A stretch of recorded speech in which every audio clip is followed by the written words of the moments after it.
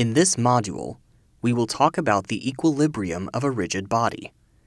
This video will provide a brief introduction of the topic. A particle is considered in equilibrium if the resultant force acting on the particle is equal to zero. In the case of a rigid body, equilibrium requires both the resultant force and resultant moment acting on the body to be equal to zero. The rigid body, such as a structure or machine, may consist of a single member, like member AB, as you can see in Figure A. Or several members, such as CD and DE, joined together in Figure B, form a single system. Forces and moments may be classified as external or internal.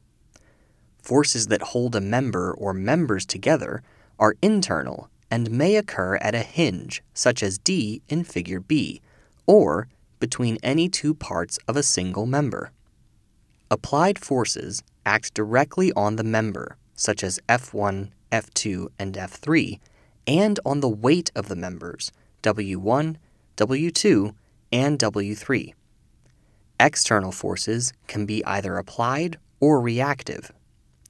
Reactive forces are those produced by the member's supports, such as the reaction on RA, RB, RC, and RE. Applied forces or loads are usually known quantities, while reactive forces or reactions are unknown quantities.